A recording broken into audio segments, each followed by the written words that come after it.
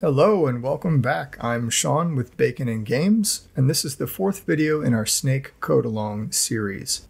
If you're just joining us, there are links to the previous videos in the description down below.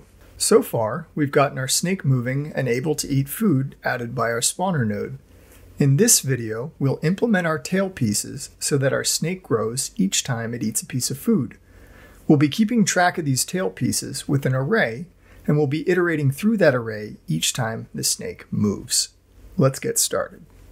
The first thing that we're going to need to do is add an array called snake parts.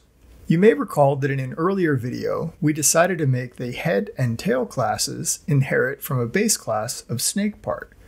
That's going to allow us to store those together in this array, statically typed as snake part.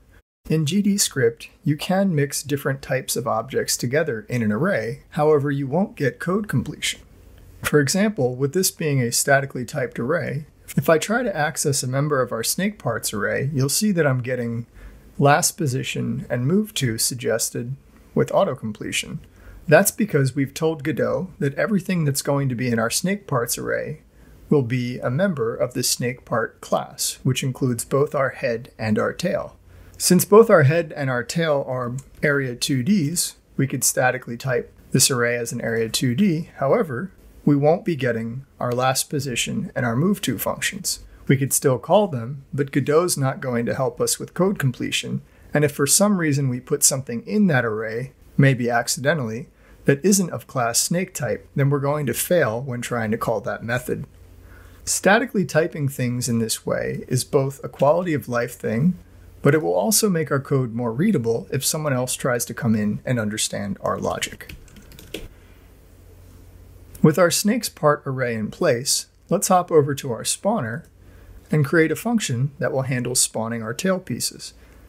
In a larger game, we might have one spawner for our food and one spawner for our tail, but since our game is fairly basic, it's going to make sense to put both of those responsibilities into this one spawner class.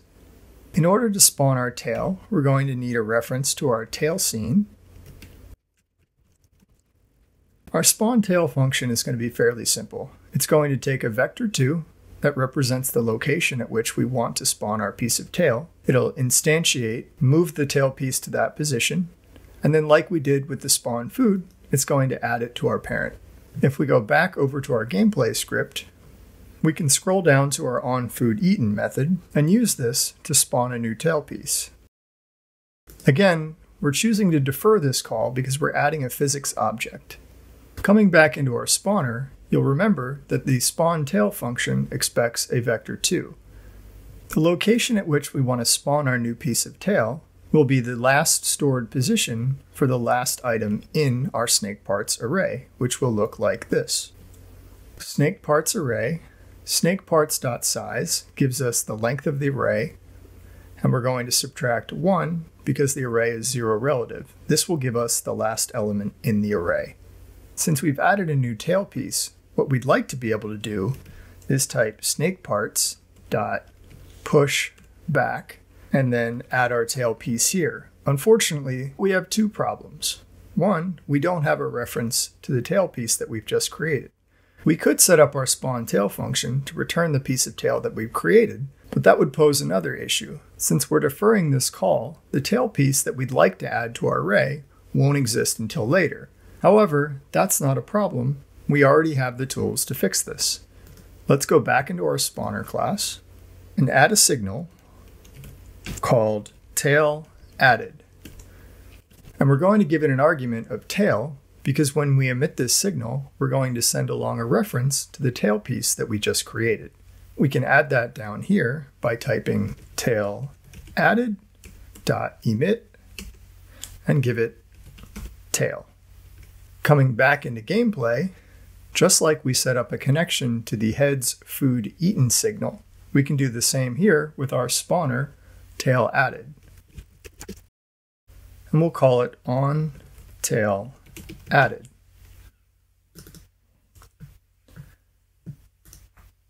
And now let's declare that function. We know it's going to receive a tail object, so we can add that as an argument. And then all we need to do in order to add our tail piece to our tail array is take this and move it down here. We want to add the head to our snake parts array because the first tail section needs something to follow.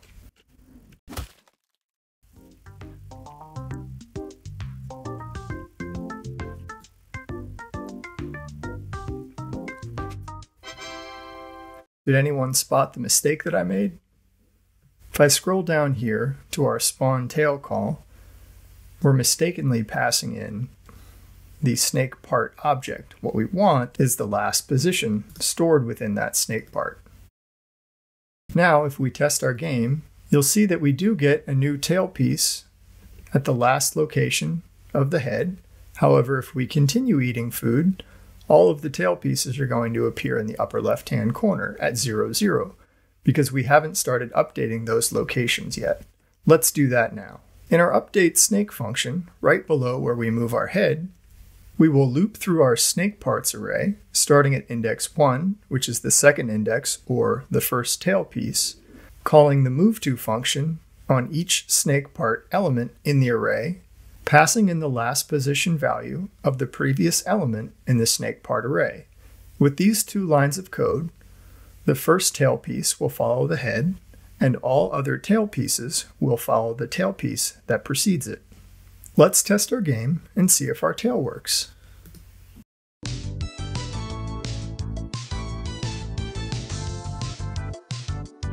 Now that we have a working tail, we need to be able to crash into that tail. Let's go back into our head class. Since there are only two things that we can collide with in this game, food or the tail, if we've entered the else condition, that means that we've collided with a piece of the tail. To notify our gameplay class when a tail collision has occurred, let's create another signal and emit it down here. Once again, back in our gameplay class, we need to tell gameplay to listen for this signal. Down here, we can declare this function. As a placeholder, let's just print out game over. Let's test this out.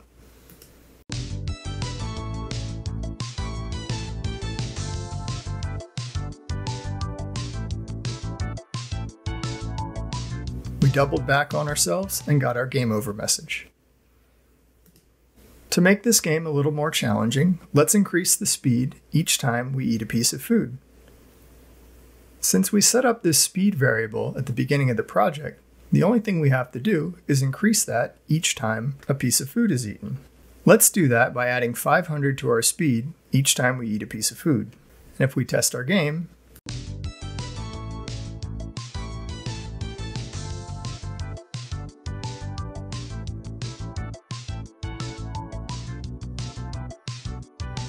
you'll notice that the steak speeds up a little bit each time.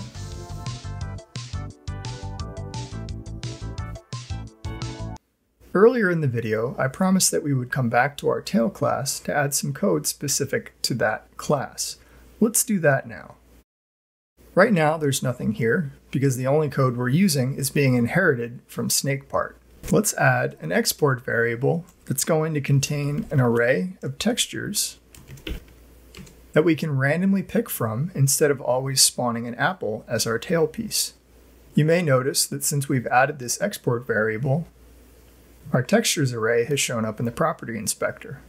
We can click on this array and add elements to it. At the beginning of the project, we imported 6 different textures that could be used for our tail. Right now, we're only using the hard-coded apple. We can fix that with this texture array. Let's add 6 elements and drag our 6 sprites in. And in our ready function, let's randomly assign a texture to our sprite 2D from our textures array. PickRandom is a built-in method of the array class that will return a random element from that array. If we test our project now, we should get a random sprite each time we eat a piece of food. Now our snake is moving more quickly with each bit of food, and the tail is looking a little bit snazzier. I think that's going to do it for this video. In the next video, we'll build our start menu, our pause menu, our game over screen, and our HUD where we can show the score. As always, thanks so much for joining me. If you learned something, please consider liking or subscribing to help me reach more makers like yourself. Until next time, be kind to yourself and be kind to others.